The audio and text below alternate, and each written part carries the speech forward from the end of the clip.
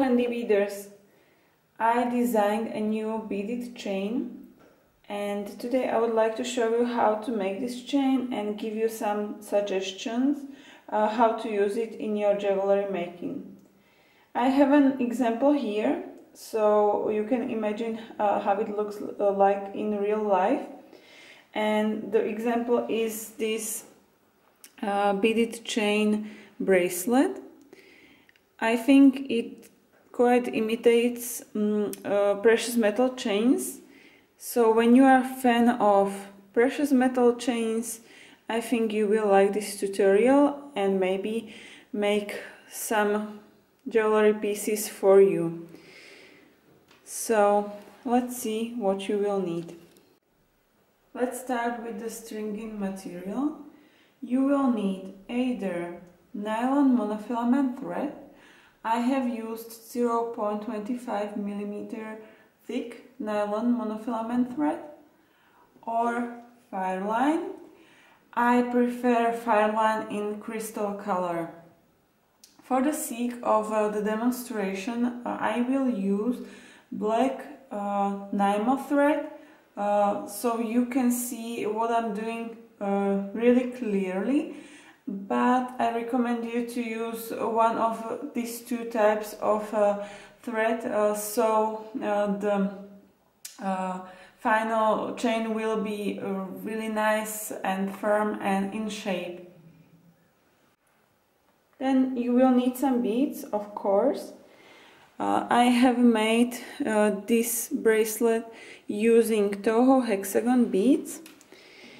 I used these light topaz TOHO Hexagon beads, and the size is 11/0, and I have another color of these beads, and these are orange beads.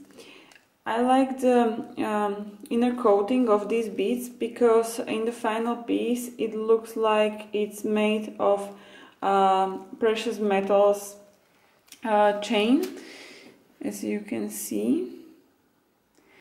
And then you can use bugle beads as well.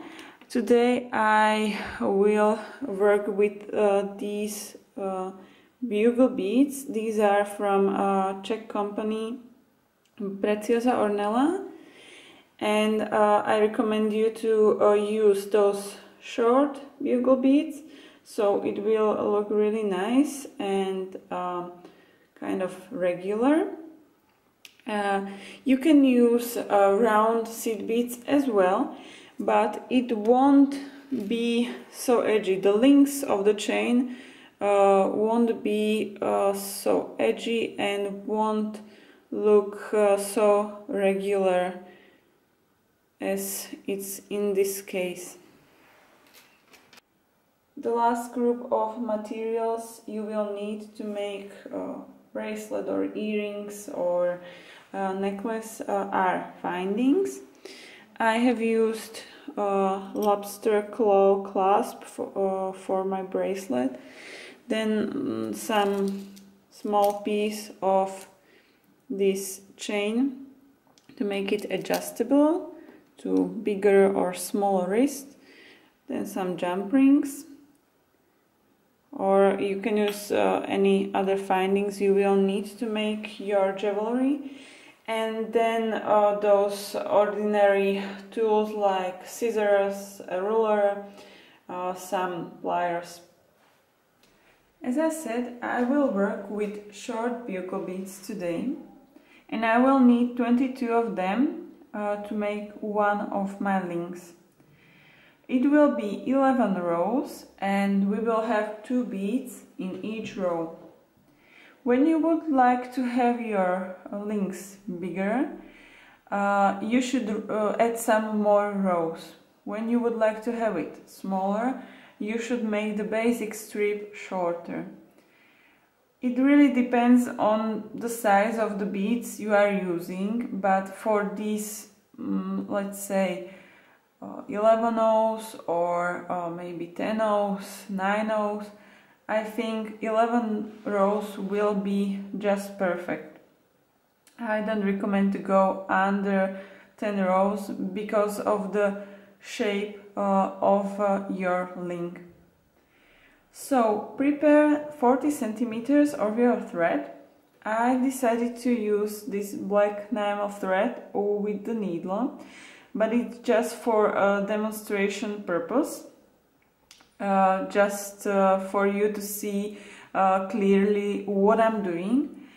And I emphasize to use either monofilament thread or a polyfilament thread, but those kind of threads which are strong and quite firm, so you will end up with a nice shaped link. So let's start. You have 40 centimeters of your thread, and then you want to pick 2 bugle or hexagon beads and slide them down. Leave here about 7 to 8 centimeters long tail, and you've picked 2 beads, so go through the first bead from the same direction and go through it and pull your thread tight.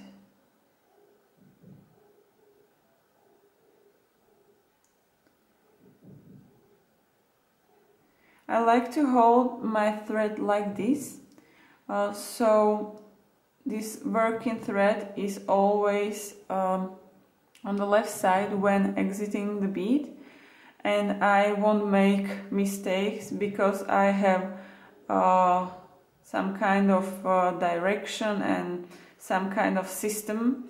It's systematic. So let's continue and pick another 2 beads and go through the second bead you have added in the previous row and pull.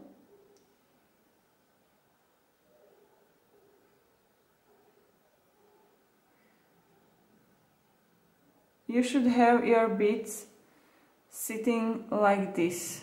This is the first row and this is the second row, and you should have them like this.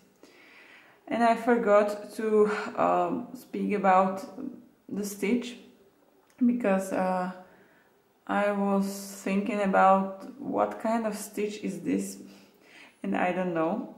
I think it's a mixture of leather stitch, herringbone stitch and square stitch.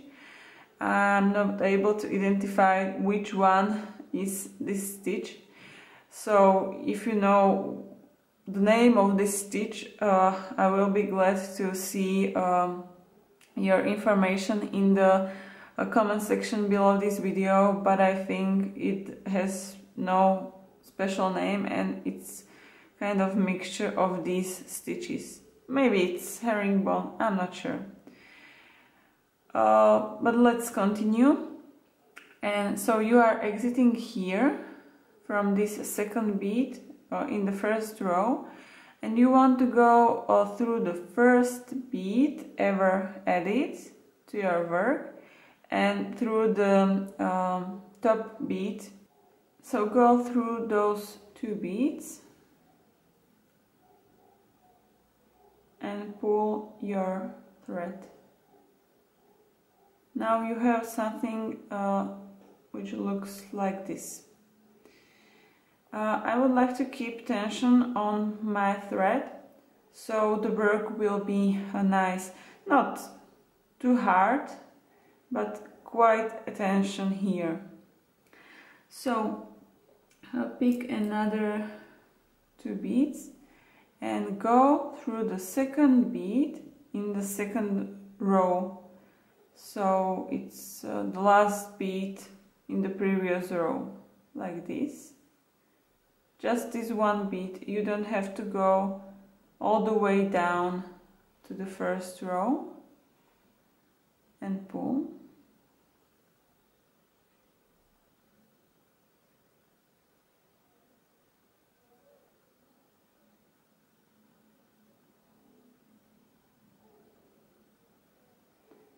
So you have some kind of, I don't know how it's called, some kind of squares starting forming here. You would like to go through the first bead in the second row, through the bead which is next to this you are now exiting out of, and through the bead which is above this one.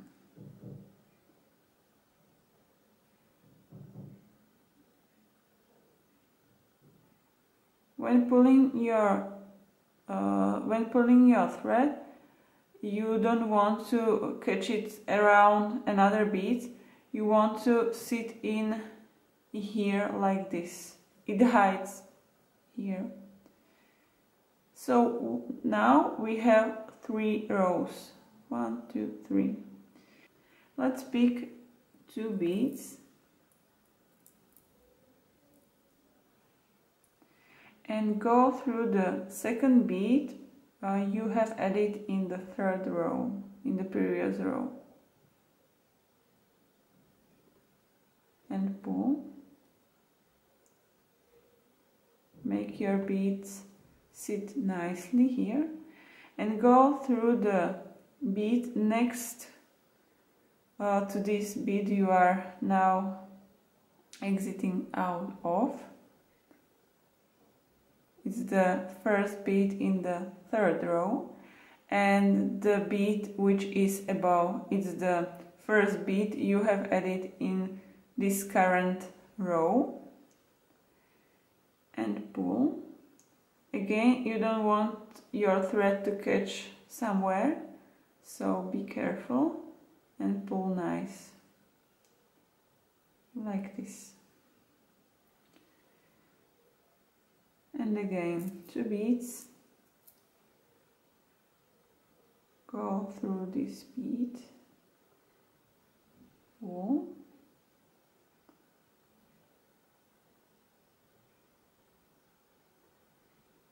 and go up through this bead,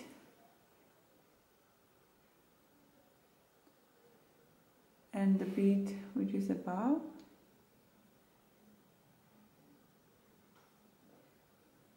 and now your strip looks like a strip and you have 5 rows. Repeat the same step.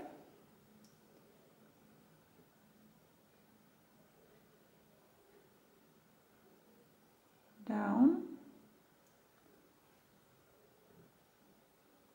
and up.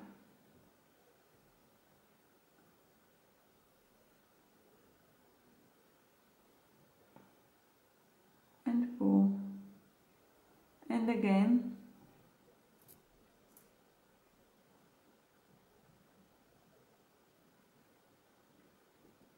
until you end up with 11 rows.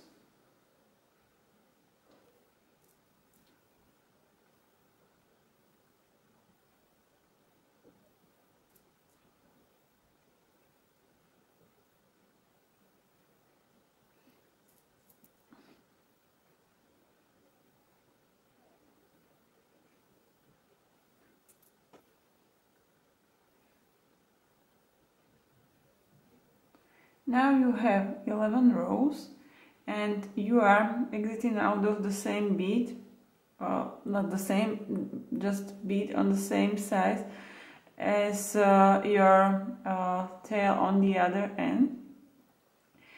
Now you would like to join the ends together and make a knot here, tie it together. Because in this first row you have 2 loops on the bottom of this first row. I'm not sure if you can see it because of the threading stringing material I have used, but trust me, when you follow the steps you have 2 loops here. So take a needle and pick one of these loops. I don't know which one is loose.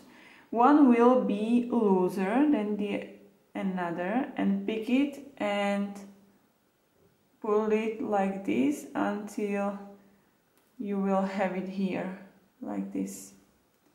Now you can see here are just one loop, and with this tail, with this end, you want to join the ends together and go up through the last bead, through the bead you are exiting out of at the end, just the other direction, like this. Join it together, and with this first tail, go through the last bead here, like this, and pull. Take the other end and make it stay out of the way, and now you are on the end of your strip, and you should go up the next bead next to this bead which you are exiting out of, like this. You went down and now you are going up, like this, and you want to continue going through the beads here. So you want to go through the, I think it's second bead you have ever added. It's in the way, like this, and pull it. Nice. Now, oh, I'm sorry, I have left bead here, so maybe it's better visible right now, like this. So technically you are making a square here, a circle. You are going through again through this one bead, this one, and the second one, and now you want to end your circle or square, let's say, by exiting out of this bead. It's the first bead you have ever added.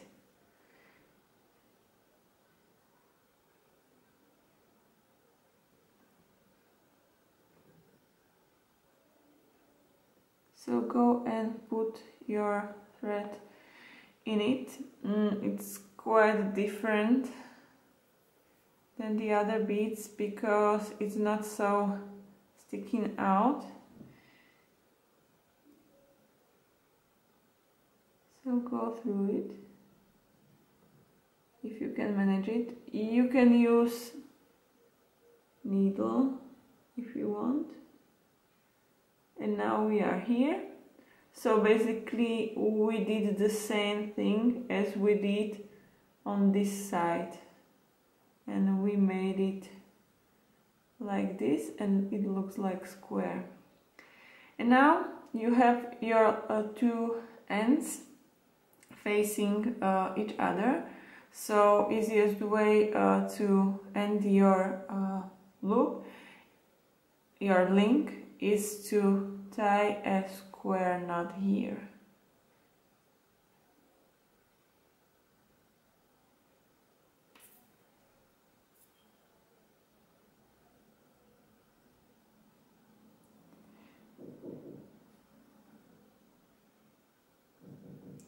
Now you have tied a square knot.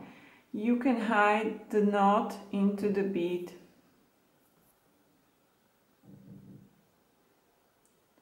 And you can go through some other beads to hide the end of your tail. and then you can trim it off on this side.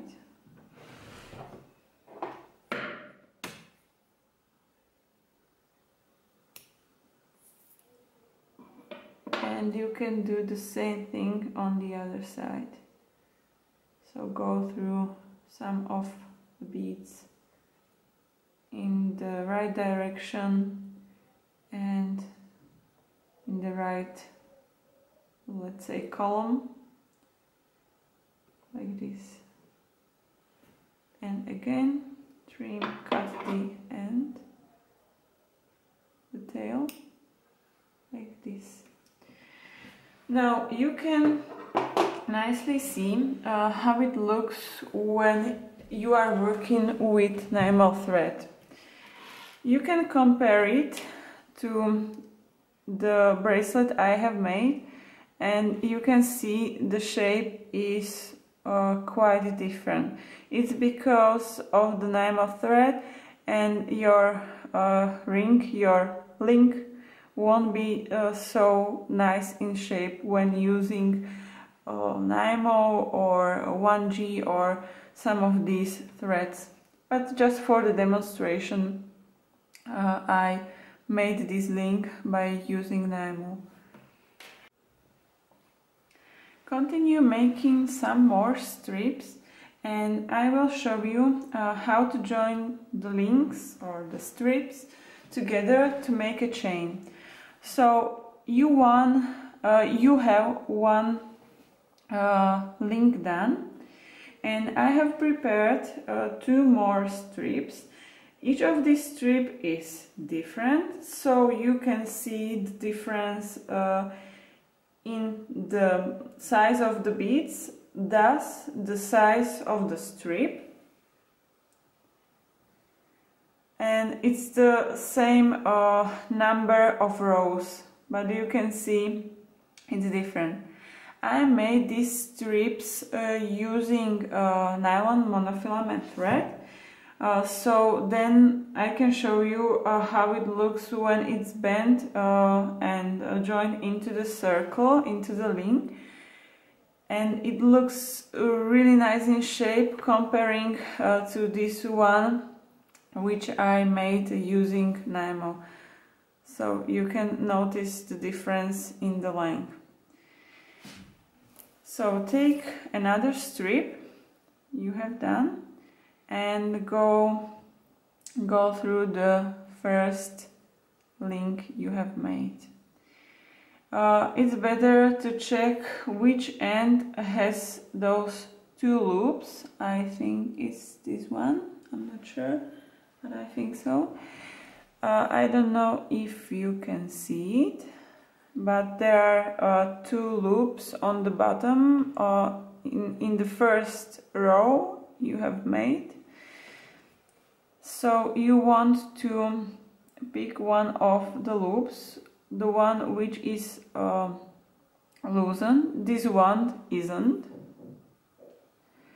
So we can go and pick the one loop which is loose and pull the string out of this loop, out of the beads, and continue to make the loop to close the link. I'm not sure if you can see it because it's quite dark here, but I will try to make it clear for you. So this one is the end from the beginning of your strip. You should hold it like this, so you will be sure it won't slide like this. So hold it here like this, and take this one end, this beginning end, beginning tail, close the circle and go through the bead you are exiting out of with the end tail. It's this bead. It's on the same side of your strip, and go through it.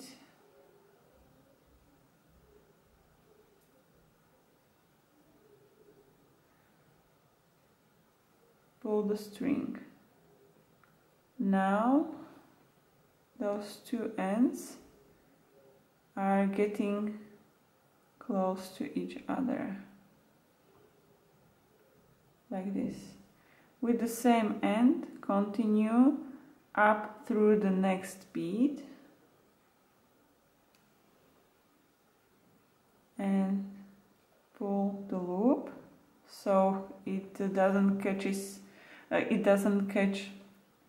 anywhere, and go up through the next bead. So now you are creating the square of the circle, or the circle, and now you want to go down this bead which is next to the bead you are now exiting out of.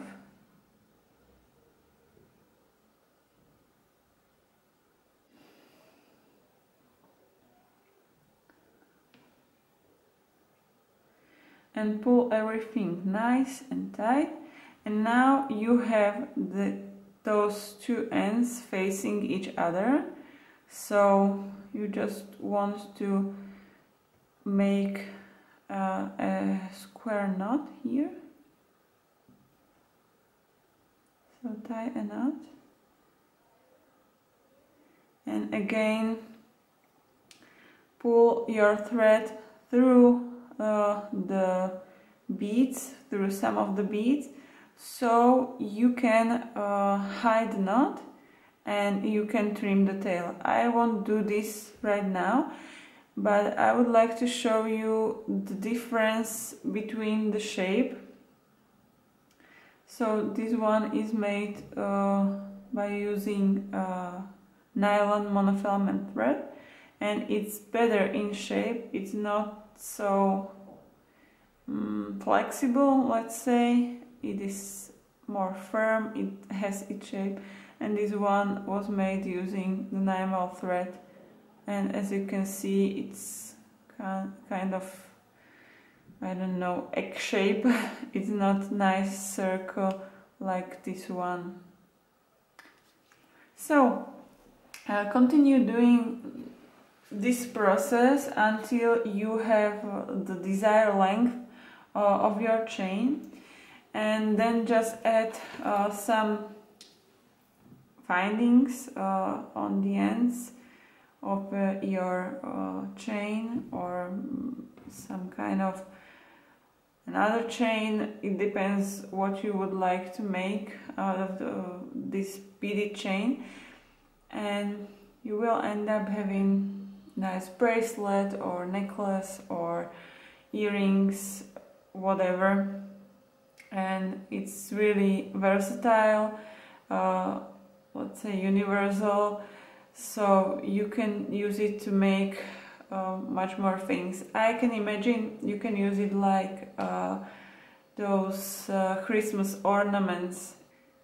If you are like, you don't mind doing long chain, I think it will be a nice Christmas ornament on your Christmas tree, or on your door, or something like that. So thank you for watching. I'm happy to see you like my videos. Comment below if there's something you want to know, or if there are any suggestions to me, for me to make. And have a nice week and happy beading. Bye bye.